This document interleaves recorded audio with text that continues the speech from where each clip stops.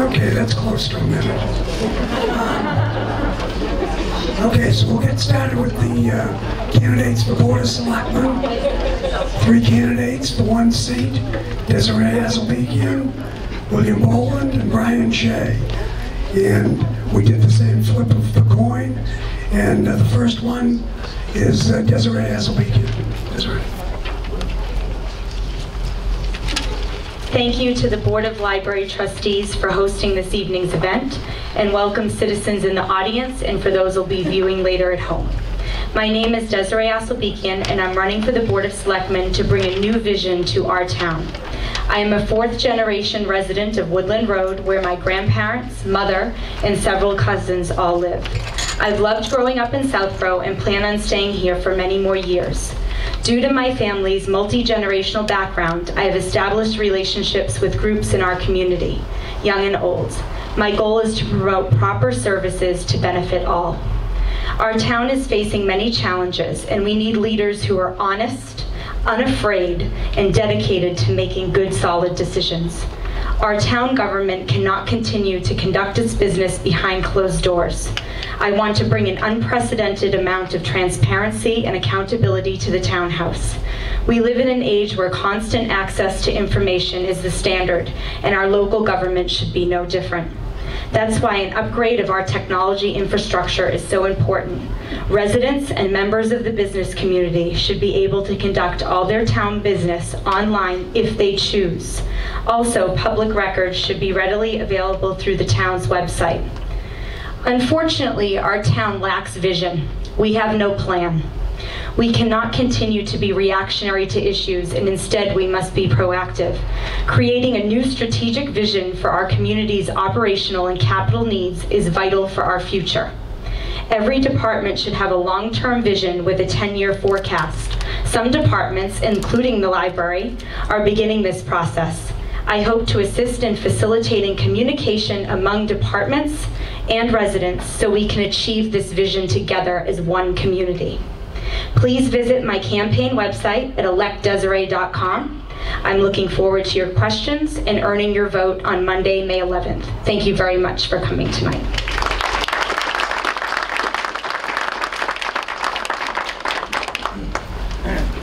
Thank you very much. Mr. Boland.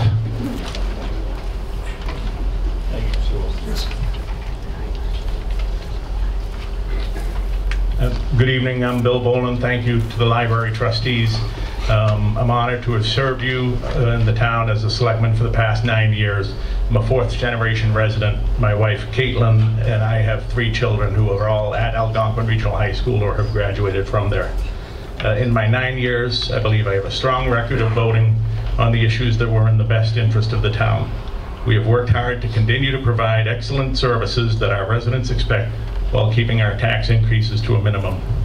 Some of our accomplishments: we hired a new town administrator, Mark Purple, who is doing an excellent job, and worked toward giving him more authority in day-to-day operations. The way that we currently operate is far more efficient and allows the administrator and the board to accomplish more than the previous model. Excuse me, I have some allergies. We hired a new police chief, building commissioner, and facilities manager, who are all doing a great job making improvements in their departments. We started a new streamlined budget process with the goals of better efficiency and providing more information to the residents in advance of town meeting. By working with our employees to reduce health insurance and benefit costs, we have lowered our costs and saved significantly on our future payments to retiree benefits. We established an OPEB trust fund and began making annual contributions to it to set aside funds to pay for our costs related to retiree benefits. While some towns are facing overrides right now, it's important to notice that we are $2 million below our levy capacity in our budgets. We are actively working with our Economic Development Committee on attracting new businesses to town, as well as retaining those current businesses to keep our commercial tax rates higher. We're implementing a new town website as we speak that will be more user-friendly and provide better communication and easier access and information to our residents. We were successful in obtaining funding through the Mass TIP program of the DOT for reconstruction of our Main Street. The project will begin in the fiscal year, which begins in the fall of 2016, and will save the taxpayers over $6 million. In the coming years, we need to continue to control our budget and prioritize attention to the town's capital plan, especially facilities for public safety, recreation, seniors, and transfer and recycle center. For me, listening to the opinions of our residents is most important. I'm encouraged that so many people, tell me they watch our meetings on television. I always try to make time to speak with our residents, as many would rather share their opinions in person rather than in writing or email. Unfortunately, the hardest part about listening to people's opinions is sometimes having to let them know that you think there might be a better option for the town and that you're going to vote that way. Thank you all. I would ask for your support and vote to re-elect me on Monday, May 11th. Thanks. Thank you very much.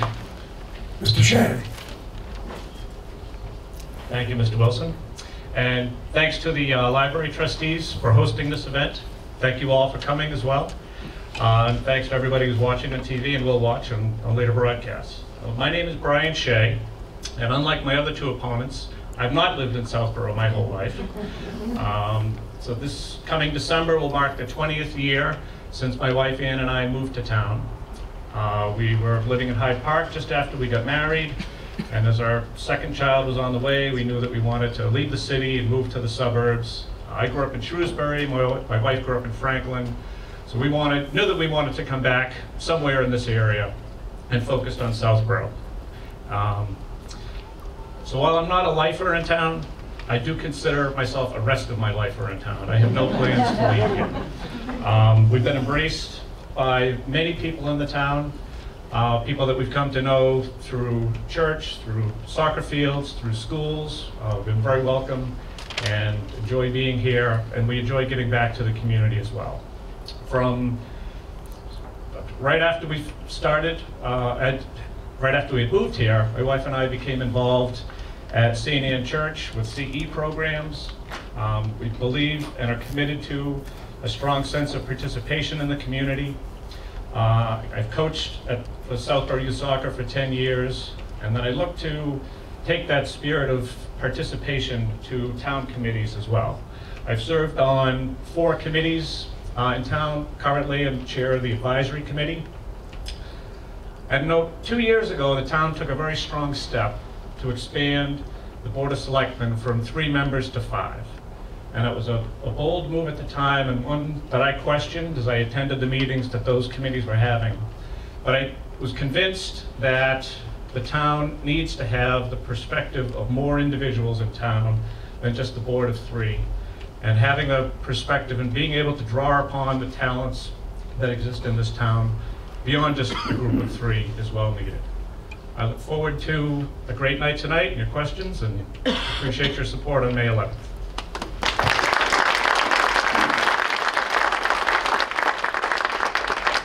Okay, thank you very much. So now we go to the question and answer period. If anyone has a question, please feel free to come forward and use this microphone. Stand over here to my right and ask your question. And if there's a lot of hesitancy, I'll ask a question. But okay, while you're thinking about, okay, good. While you're thinking about your question,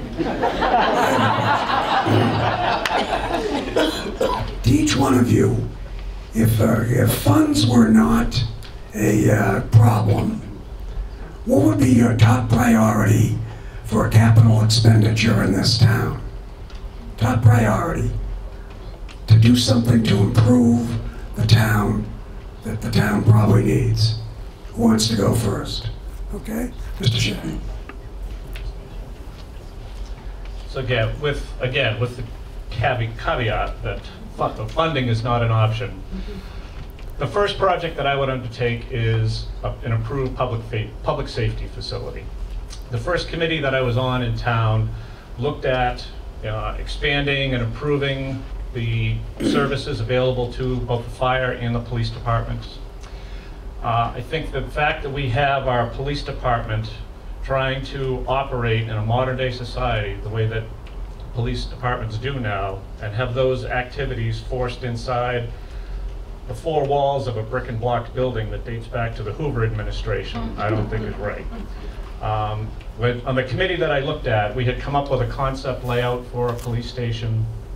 I learned very quickly through that process that you need to focus on the specialized activities that exist within that department. You need to recognize that there are sally ports where prisoners are brought in. There are lines of sights that you need to maintain in the building. The separation you need to make with prisoners, witnesses, and families of each of those. And we just can't do that effectively in the building that we have. I know that there's a committee that is currently looking at another option behind the transfer station, and I would welcome the opportunity to work with that committee and advance that. I think that's the first capital priority that I would look to undertake. Okay. Next, Desiree. Well, I agree with Mr. Shea that the public safety complex is something that certainly should be a priority. I don't disagree with anything he said. I, however, would take a little bit of a different approach to this and recognize that we have a lot of different operations in different buildings. And I think putting together one central building, a community building, that may encompass a number of different groups, whether that's seniors, whether it's a library, whether it's a community space for meeting rooms. Currently, we have one hearing room in this town that the Board of Selectmen go to every Tuesday night up top. We do utilize the Corderville Senior Center for several meetings. But there's no centralized meeting place, a community center that all different groups, multi-generational groups, could have access to and benefit from. And again, moving forward to develop a vision for our future in our town, we need to look at not segmented areas. Some people may be for improving a new library, new public safety, new senior facility, new this, new that. Instead of being segmented, we need to start taking a more communal approach to how we want to address our capital needs in the future. And I look forward to working with the new standing committee. There's going to be, hopefully in the future, a building standing committee in developing more communal places that we can all benefit from. Thank you very much. Mr. Boland. I think everyone's correct that, having been through this once, looking at the public safety facility, that is of utmost importance to currently the people on the Board of Selectmen and to me. It's an easy question when you say money's not an issue, because what it comes down to is money is an issue, and public construction costs about $400 a square foot, which is about 3 times what it costs to build commercial buildings. So that's what makes things very difficult to do it. But there's a lot of other things. We've had plans. Brian did a great job on the first committee. He was on. That might have been your first experience in government, and he stuck with it after that. So that's good. But we're trying to do that again. We're looking at all our buildings, and we have a good internal capital budget planning committee now that'll be stable, and has already been looking at things. We have good long-term capital plans for our equipment, but that doesn't include everything like roofs and other things. So we're doing a good job with that, but public safety. Okay, Mr. Gialandino, do you still have the same question?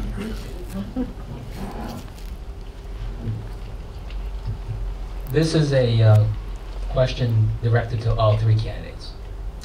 Under the First Amendment of the United States Constitution, citizens have the right to challenge the actions of government officials.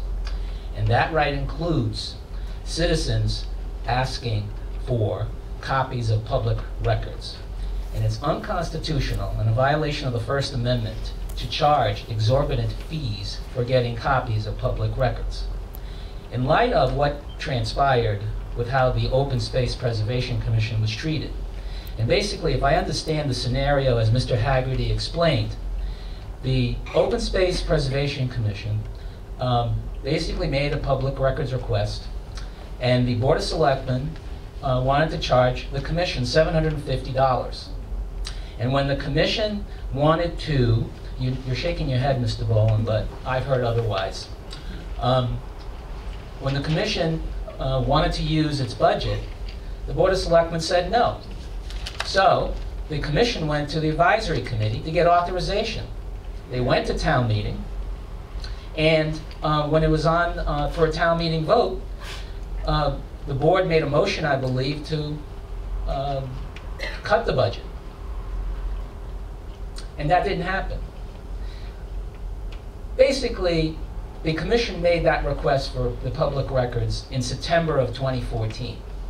Here we are, more than 6 months later, and they still haven't gotten the information.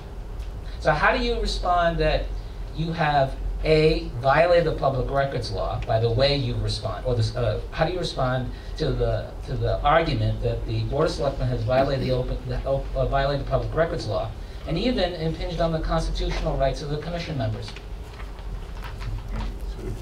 So are you asking all of them, or is this just for the current board member, Mr. Boland? Well, I can understand some frustration from people, but we did not violate any laws. Charges for open meeting requests are not determined by the Board of Selectmen or any local government. They're determined by, in fact, the Secretary of State's office. So we only do what's listed as what happens there. Usually what happens when you submit an open meeting request or open document request, whatever you want to call it, that'll go through the town administrator if he's the appropriate person. He'll say exactly what are you looking for. A particular request came in that said we want every email for over a year that had anything to do with Barn Hollow. So that requires a little bit to research and to get that information. And the group was advised it's going to cost you approximately this much money, because what's the law? The law says you charge the hourly rate of the lowest paid employee who is qualified to do that research to get the information. If that happens to be legal records and we have to go to town clerk or town council who charges about $130 an hour, we're not going to charge that. We're probably going to charge you the rate of the assistant town administrator, even though the town clerk has to do that. So that's set as far as what the rates are. Currently, they say that it's 20 cents a page. Do I agree with that? No, that's an archaic law, but that's what the law says. And the legislature is actually looking into that now because they realize that's an issue. We usually give, if the town administrator can give you a document, if you say, I'd like to see last year's budget. So do you have an email address? I'll email it to you. It'll probably be there when you get home. If you'd like it in writing and he doesn't have one there, then somebody's going to have to get that out of the computer, copy it. It'll be, probably that 20 cents a page, or if we've got it around, he'll just give it to you. Complex issues require research, and in most cases, people are given a fairly accurate estimate at what that's going to cost. And in this particular case, there was a choice: do you want it electronically or in paper? Electronically, you're not paying for those costs of copying. It's much cheaper. We were responded that they wanted it in paper. So, and it wasn't the Board of Selectmen that said they couldn't pay for it. The town accountant would not allow for that expenditure to come out of a town budget. They said it wasn't appropriate, so it's got nothing to do with the Board of Selectmen. Mr. Shea, how do you? Sorry, I didn't stand up. So, I guess I would just preface it with, I would look for more spirit of cooperation among everybody in town. I know volunteers that are on committees take time out of their work lives, they take time out of their family lives, they take time out of their private lives to give back to the community. So I would just hope that we could be in a situation where we don't need to get to the point where we need to have to even make a public records request, and that spirit of cooperation exists before we get to that stage. And one thing that was touched on was email records and email searches. One thing that I know the town is implementing a new website, and as part of that, it would be my hope that all boards, committee members could be assigned email addresses with at southborough.town.ma.us address to it, so that if that would simplify the process of tracking down emails and distributing them in those types of cases. It's all handled internally within the IT at the townhouse, as opposed to individuals having to do research and dig into their own personal computer or work computer, etc. Okay, thank you. Ms. Hasselbeck? Thank you for your question. This goes to a main central point of transparency in government. If you have a board or committee who's charged with doing a specific action and they cannot even get documents to help them facilitate their job, we have a problem. So I certainly take pause at charging boards and committees for documents that aid them in doing their work. Now going on to the bigger issue about transparency. Both of my opponents have spoken about a new website being developed.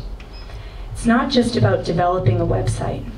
It's making the website navigable and user-friendly for everybody who's looking to use it.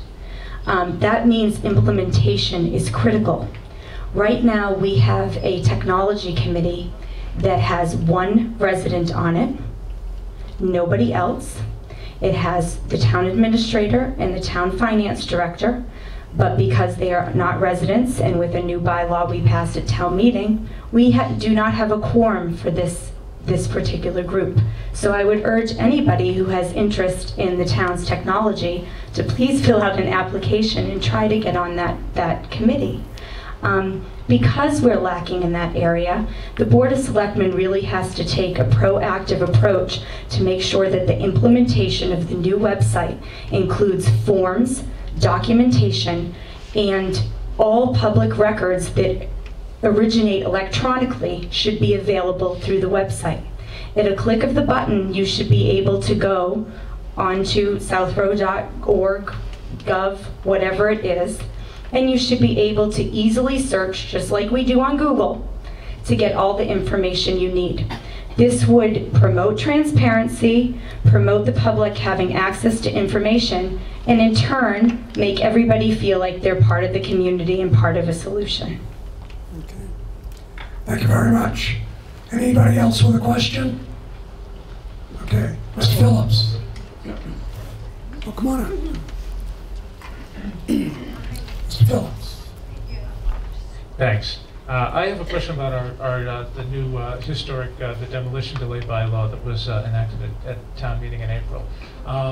It seems to be commonly believed that this bylaw takes effect only when an owner applies for a demolition permit. However, this bylaw also contains a provision, a process, where the Historical Commission and building inspector, if they decide that a significant building in town is being neglected, they can order the owner to make repairs to that property, and if the owner doesn't do it, they can seek a court order or a lien on the property, and the building inspector is allowed to consider financial hardship, but is not required to. It's a very expansive definition of neglect, so it seems like this bylaw, we're relying a lot on the kindness of the Historical Commission and building inspector, and if this bylaw were abused, it could have very onerous consequences to owners of antique properties. So my questions are, do you, all three candidates, do you feel, first of all, that the town has a responsibility to formally notify homeowners of affected properties that they now have a new maintenance requirement for their properties, and that there were potentially significant consequences if they do not, if properties aren't maintained to these standards? And second, more broadly, to what extent do you believe that historic preservation goals justify intrusion on private property rights of homeowners in Southborough? Thank you. Okay, Mr. Shea.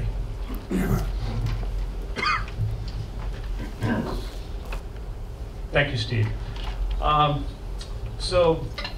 attended the March 31st meeting that the Historical Commission had, a few weeks before town meeting. And at that meeting, through the course of discussion, I made the observation to them that in advancing the demolition delay bylaw, the one thing that they had not done, yes, they had held a number of public meetings and they had posted their agendas and discussed the bylaw at those meetings, but what they hadn't done is taken the time at a meeting like this, publicized through the library and the service that they offer, to hold public information hearings to be able to solicit greater input on that demolition delay. And I really thought that they were moving too quickly and that they ought to take a step back, take the time to get the public input so that some of these issues and questions could be answered and could be addressed. I made that same statement on the town meeting floor as well. I was the only one on the advisory committee that actually spoke in favor of postponing the demolition delay bylaw for a year. But I think that's a very important thing, and I also think it's evidenced by the recent agenda that the Historical Commission posted online. I think it's a meeting that they're having this week. One of the agenda items was demolition delay publicity, or words to that effect. And as I read that, I'm saying to myself, well, that's backwards. What they should have done was taken the time to have public hearings, to inform people, to get the input on it before people enacted it, before it was voted on.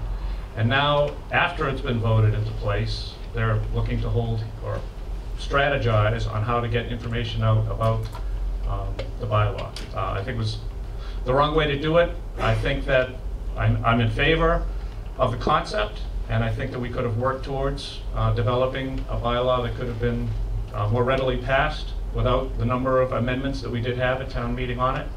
And I wish they had taken the opportunity to hold off for 1 year. Thank you. Thank you very much. I talked with Mr. Phillips last night at the Historical Commission meeting, where the Historical Commission is taking an active role at this point to notify all homeowners on the suggested list of properties that are 19, 25, and older that may be affected by this new bylaw. I will say that at town meeting, I thought that there was an hour-and-a-half discussion regarding this particular warrant article, much more than any of the others that were being considered that evening. But I'm going to speak just to your question about the neglect piece. I did vote in favor of this bylaw. I also voted in favor of the 3 substantive amendments that were made, both by Mrs. Faniff and Mr. Boland. Mr. Boland's amendment was to strike out the neglect piece. I did vote in favor of that. I was one of maybe 5 in the back row that did, and very few people in the front. So I felt that it didn't substantially change the bylaw itself and what the bylaw strives to do, the intent of the bylaw. What I will say is I have read the bylaw again after our discussions last night, Mr. Phillips, and I still maintain, based on my reading and my interpretation of the bylaw, that the demolition by neglect is triggered when a permit is taken out. Now, a demolition permit is taken out, if you read all of the definitions. Additionally, when you read the definition for demolition by neglect, you'll find that it is an unoccupied building. So that is something important to note. I share many people's concerns. I've been to 4 or 5 meetings prior to town meeting regarding this. I felt that I was knowledgeable enough to vote in favor of it. And I stand by my vote on that, but I certainly think that there needs to be more public outreach now that the bylaw is in place, and I look forward to working with the commission, who is appointed by the Board of Selectmen, to make sure those things happen. Okay, thank you. Mr. Boland. So I think, as you heard, and if you were at town meeting, I moved to strike the part about the demolition by neglect. I spoke at their meeting and thought they were online with going ahead, and at one point they said they were going to withdraw that part from the article. So that's why I voted against it, because I could not support that, because knowing the town, I know of several properties that they could go in as soon as this bylaw is in effect and say, you're allowing your house to deteriorate because it's unoccupied, and we're not happy with this, and you've got to do something to fix it up, and it's not being fixed up and it's not being lived in because those people can't afford to do it. People have old barns. If you look at the list, there are chicken coops listed on this list. So I believe in trying to preserve our heritage and our town. It's a little difficult sometimes telling people what they can do. And if you follow the news lately, we have a big stone building down the street that we're trying to work with the owner to preserve that. There's a building in Northborough called the White Cliffs, where there was a good rational decision last night as opposed to jamming a historical district down the owner's throat, preventing him from doing anything to it. They agreed to talk for another year and see what can be done. But important to note, that person's been trying to sell his property for over a year. I spoke with a resident in town whose house comes under this bylaw, who's tried to market his house for over a year. And it's being marketed through antique magazines, from Sotheby's and other things. So what he's finding out is the time has passed when a lot of people want to go get that old home that had a $13,000 heating bill last year, and they want new Viking Thermador and sound, wind doesn't come through it. So it's going to be difficult. There are going to be some issues. I expect some will come up in the next year or so, but I'm confident in the building inspector, who this mostly lies on, the neglect part, that he's a great guy and he's a rational thinker, and I think he's going to work with those people. And we're not going to see the problems, I think, under the demolition by neglect that I worry about. And if we do, let's go back to town meeting and repeal it. Okay, Dr. Faison. We have time for a couple more questions, and then we'll go to the closing statements. Well, last year at this time, we met and there was a great deal of discussion about transportation, and that was focused on Main Street. And I think, actually, if you look at the map, we have more transportation problems than Main Street. We're split in half by Route 9. We have a public, we have a commuter rail in town, but you can't walk there. You really can't bike there safely. And it just seems like transportation is a much larger issue than just Main Street, and although that's large too, but there's a larger issue. Also, our planning board, our planning plan, our long-range plan does call for what's called complete streets in Southborough, that you can walk with your dog safely, which a lot of streets we can't. So that concept of complete streets and concept of better transportation between the north and the south and getting to commuter rail, how can we solve those transportation problems for all three of you to address? Thank you. Okay, was that speaking? I'm from Corderville, Dr. Faison, so I see the commuters walking home on that last train at 8:30 at night, sometimes in the dark, and I cringe for their safety. So I certainly see a much more comprehensive plan that needs to take place in order to address the transportation issues, the sidewalk issues. But this again goes into a larger issue that this community has, in that we lack a vision. We lack a community vision where each department has a long-range operational and capital plan to address these issues. We have binders of studies that are sitting on a desk, on a shelf somewhere in the town administrator's office. I was there a couple of weeks ago speaking with the town administrator on issues, and he showed me all of these binders of plans and studies and surveys that we have spent thousands of dollars on. And where are they? They're sitting there. Nothing is happening. We need somebody that's going to take a fresh look, have a fresh perspective on our community, and start making some bold decisions in order to move the community forward, and doing it in a comprehensive way that provides our community some vision and provides our citizens the services that they demand and they deserve for their tax money. Okay. Mr. Shea, go ahead. Thank you. So thank you for your question. I guess I would almost put that in the same category as the one that Mr. Wilson started with this evening. like if money were not an issue, because obviously there's a large capital cost that goes along with those roadway improvements, complete streets type projects. I mean, I think that's evidenced by Main Street itself. I mean, that has been around over 8 years, 10 years or so. One of the committees that I am actively involved with, and I thought we did a great job last year, was advancing Main Street from the design plans at the stage that they were just a year ago to where they are now. I think we've got a lot more buy-in and support across the town from that. You know, and complete streets it's a great idea. It would be great as someone who likes to ride his bike around town. And you know, there's some streets that I know that I need to avoid. But there's also a lot of streets that people appreciate the rural character of them. They appreciate all the trees that we have, the large diameter trees, the age of the trees. And with, you know, bike lanes, sidewalks, complete streets, comes tree removal, comes land takings, and comes other issues that all need to be factored into it as well. So it's, you know, I think that there's a plan that we need to implement for this, but I think we need to be realistic about it as well, and take all those factors into consideration. Thank you, Mr. Boland.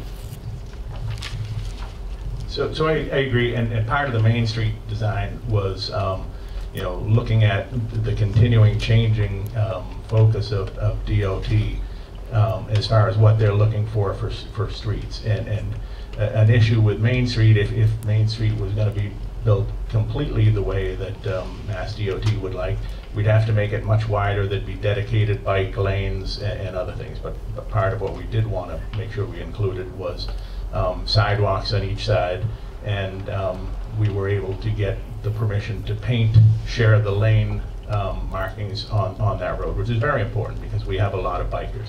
But Brian knows what he's talking about on this because he's a very successful engineer, and he does a lot of this stuff for a living, and he's right. I served on the master plan committee. It's out there.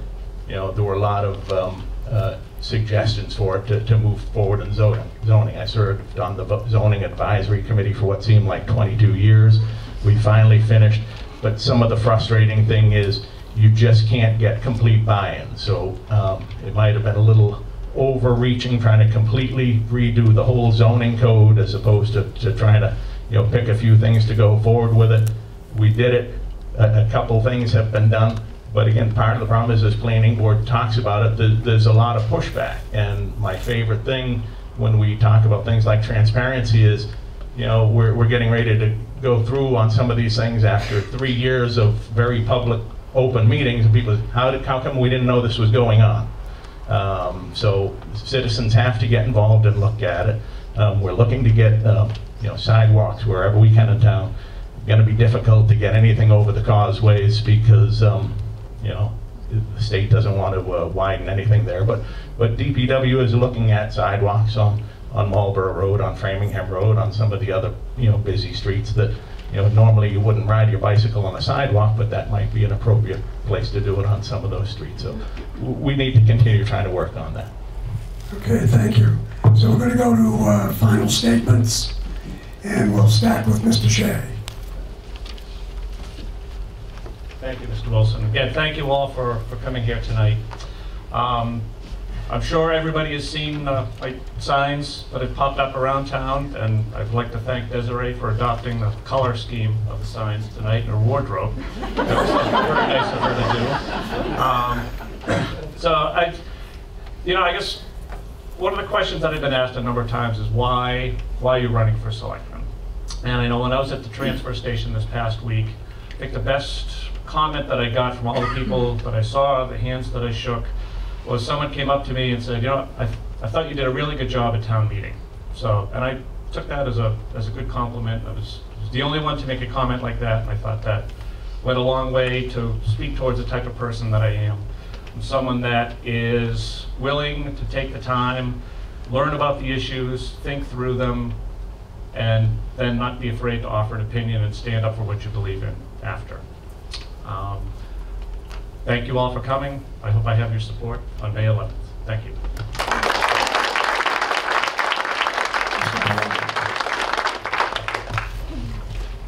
Thank you. I thought you did a good job at town meeting too, but I'm not voting for it.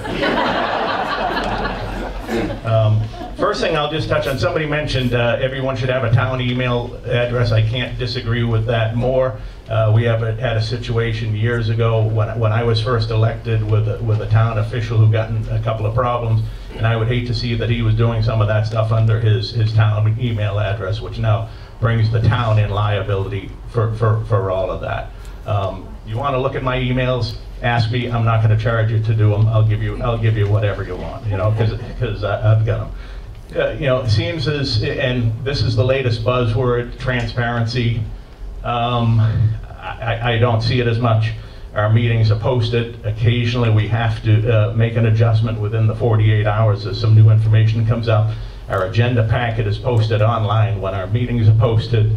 Our meetings are televised live by some of our Southborough Access Media people, which is great. You can then watch it almost any day. You can watch it online, on demand, whatever else. So I think we do, for a small town with a lot of committees, elected officials, I think we do a very good job of keeping our public informed. But the public has to want to be informed. One of the great things about this new website, which is coming up and is one of the more popular ones around for town government, is you will be able to submit your email address and receive information via email on meetings that are coming up and specific things. So it'll be much easier for the people in the email world to get that information, as opposed to constantly saying, I wonder what this board's meeting tonight. So that's one thing we're excited about. Again, departments have to push their information on there, and there's some information that you can't get on there. But I think we're going in the right direction. I think we've made some great strides in the last 5 years, 6 years, more. We have a new board with 5 members on it. I think we're doing a great job. We're finding our way a little, as opposed to with 3 boards, but I think the town's in pretty good shape. We're moving forward, and again, I'd stress, you know, how we feel about you, the Board of Selectmen. $2 million under our levy capacity. There's not a lot of other towns out there like that in Massachusetts. Thanks, hope you consider me.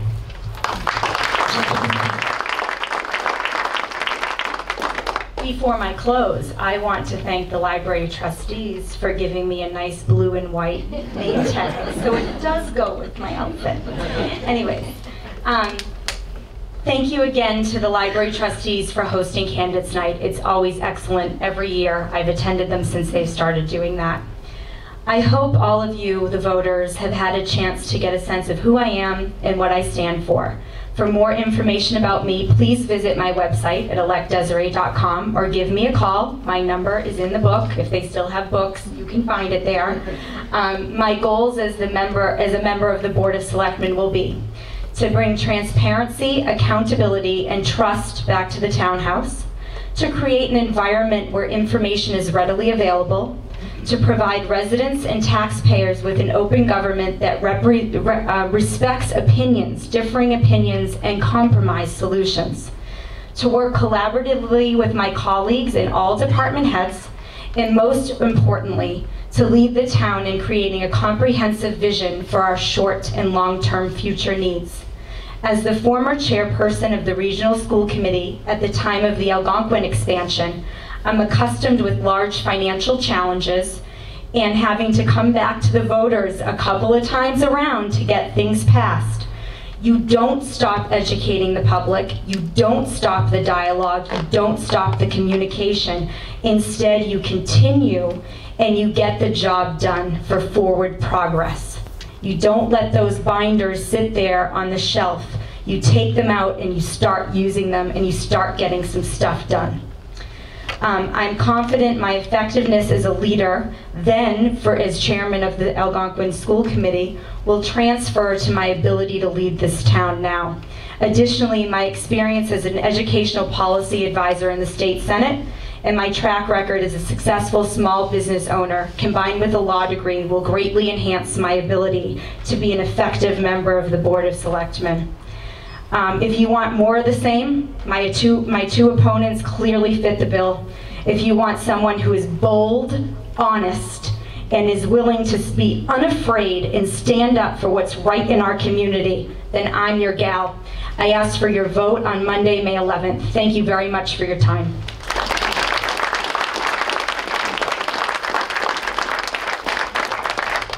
Okay, that concludes the debate. We thank you all for being here tonight. I don't know if there's anyone from the library that wanted to say something. Jane Nelson. Okay. And don't forget to go and vote May 11th. Okay? Thank you. Monday, May 11th. Remember, town elections are on a Monday.